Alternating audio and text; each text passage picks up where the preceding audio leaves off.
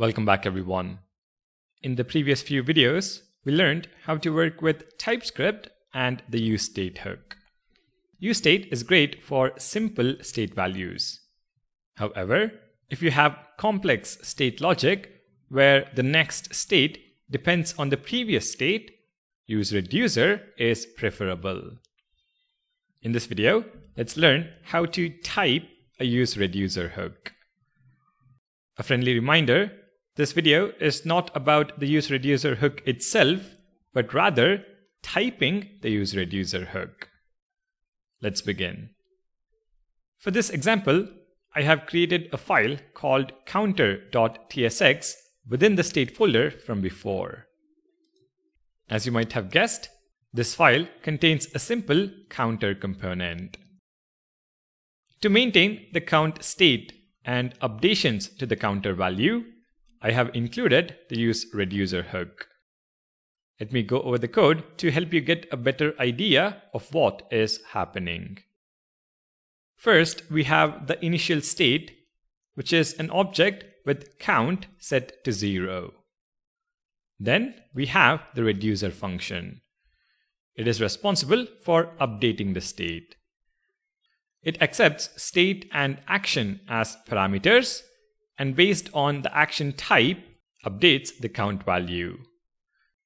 If action type is increment, count is incremented by a payload that is specified when dispatching the action.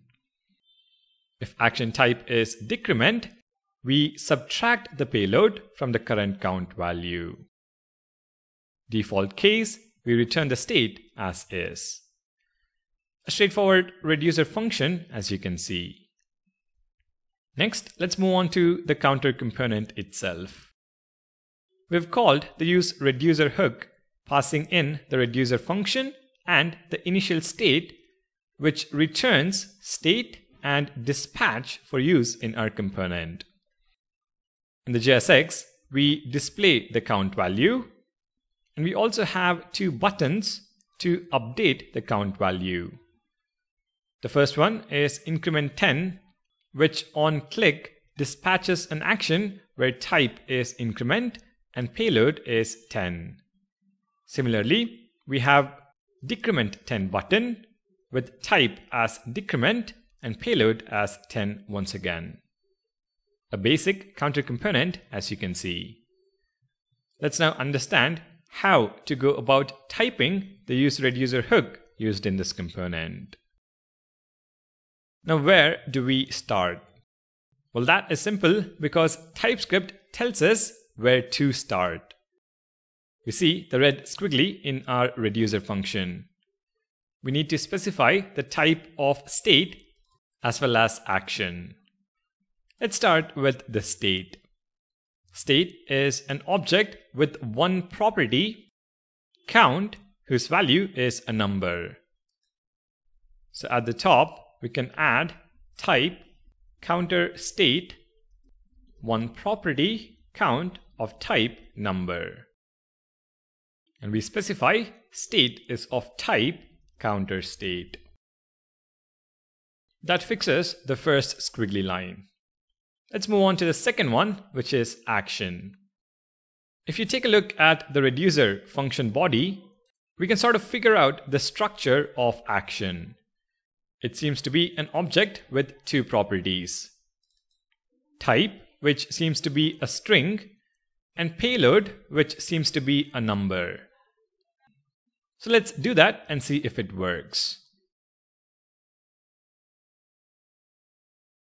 Type counter action has a prop, type, which is a string, and payload, which is a number.